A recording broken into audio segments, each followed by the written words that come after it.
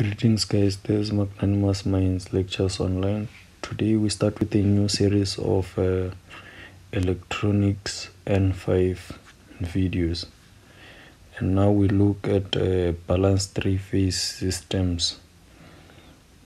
Here we are given a question which involves like efficiency. It says a 400 volt three-phase delta connected motor is coupled to a DC generator which on full load provides a power output of 10 kilowatts. The efficiencies of the generator and the motor are 85 and 90% respectively, and the motor power factor is 0.88 lagging. Calculate the full load condition. A, it says calculate the line current of the motor. B says calculate the phase current of the motor. So the first thing to look at here is that they are saying a motor is coupled to a DC generator, which means that this motor is actually running this generator, not the other way around. The generator is not running the motor is running the generator, and then this power output is for the generator, this one. And then for us to find the line current of the motor, that means we've got to find the input power of the motor. And how do we do that? That means from this output power of the generator, using the efficiency of the generator, we calculate the input power of the generator. And then that input power of the generator, it's from the motor, meaning that the very same input power of the generator will be the output power of the motor. And then using that output power of the motor and the efficiency of the motor, we can calculate the input power of the motor. Then from the input power of the motor, we can calculate the current using the voltage of the motor and also the power. So we're given V of the motor as 400 volts, power factor of the motor as 0.88, and then the efficiency of the generator, there's not efficiency, let me write it as efficiency of the generator will be, we are given as 85%,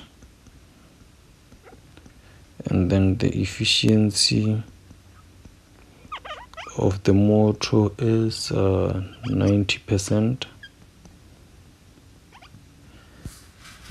and then the power output of the generator is 10 kilowatt. So using the efficiency formula, which says efficiency equals to P out over P in, we can calculate P in. So to get the P in of the generator, we're going to say P out, which is 10 kilowatt over 85,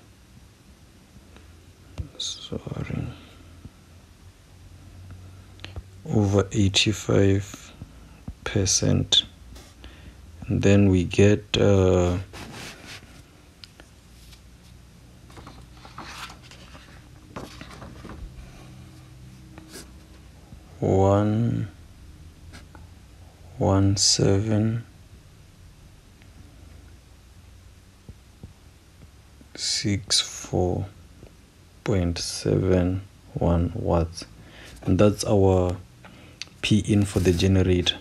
And then our P in for the generator equals to our P out of the motor. Therefore, our P in of the motor equals to our P out of the motor, which is this value. So it's going to be 11,764.71 over the efficiency of the motor, which is 90%, equals to 13,071.9 watts. Then this is the input power of the motor. So with this input power of the motor, that's when we can use the formula for power and calculate the I line that we are looking for. And let's go ahead and do that. I'll need a little bit of space, so I'll erase this and move forward. So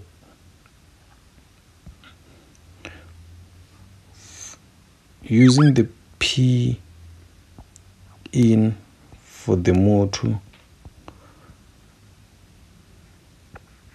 VLIL cos, we calculate IL, so we'll make IL subject of the formula. Then it's going to be IL equals to P in of the motor over square root VL. Then this is the power factor, and we're given, so I'll write it as the power factor right here instead of writing cos theta.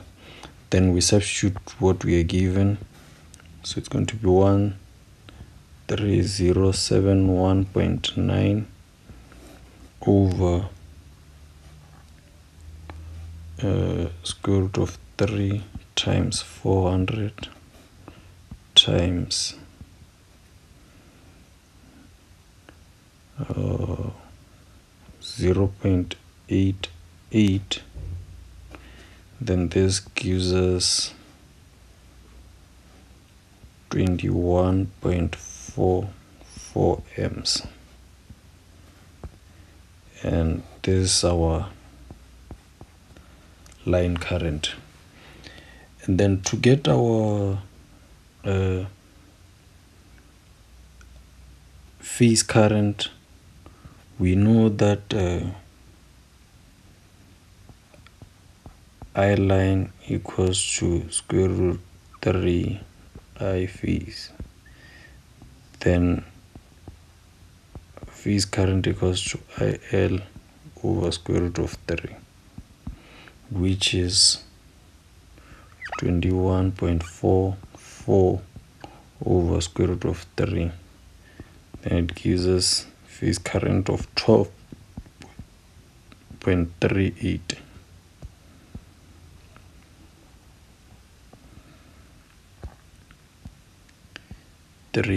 amps. And that's it for this question. Thanks for watching our videos. Please do subscribe to our channel as well as liking our videos. Also do follow us on our social media platforms for further updates on the video we have just posted or posting. On Facebook we are Magnanimous Minds, Instagram Magnanimous Minds, Twitter @Magnanimous